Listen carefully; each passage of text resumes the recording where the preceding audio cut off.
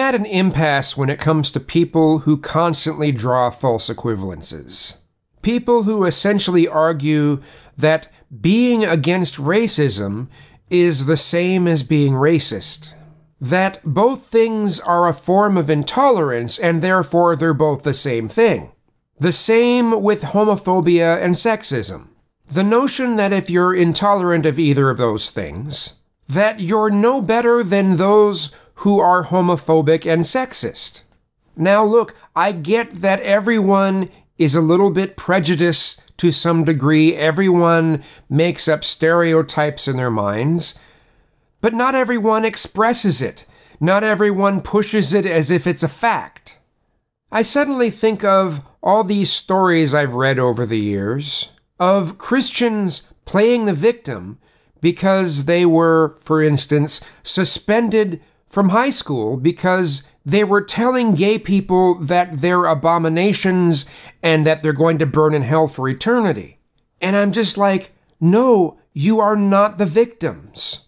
No, the staff at those schools telling you that you're bigoted and hateful for saying those kinds of things to gay people does not make the school staff just as bigoted as you are. This entire notion that calling out bigotry is bigoted is just bullshit. It's just crap. Being intolerant of intolerance is not the same thing as being intolerant of someone for things they have no control over. The notion is just absolutely preposterous. So yeah, I'm at my wit's end when dealing with people who use these types of arguments. You know, I find it rather interesting that so many people find it so important to reform Islam, but somehow think that any attempts to reform Christianity any more than it has been is a violation of people's religious freedoms, and that it's somehow different than when we call out bigotry from anyone else. Oh, it's your religious beliefs, so it's okay.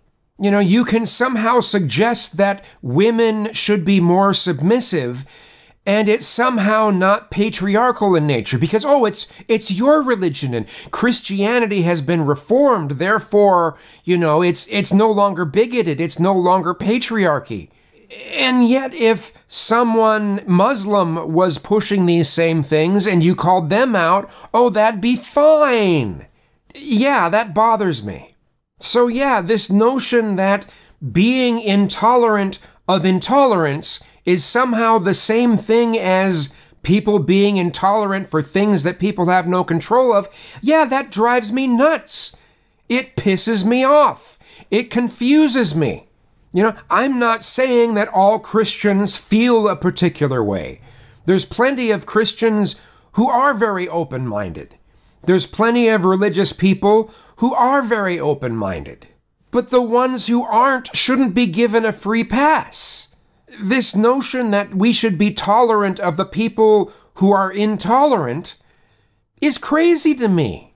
So no, me being intolerant of homophobia doesn't make me just as bad as the people who are homophobic. Being intolerant of homophobia is a good thing. Just like being intolerant of sexism and racism is a good thing. Now, if this is all about being able to have an open discussion, okay, fine. But that doesn't mean I'm going to put bigotry up on a pedestal. Guess I don't know what more to say. Thanks for watching.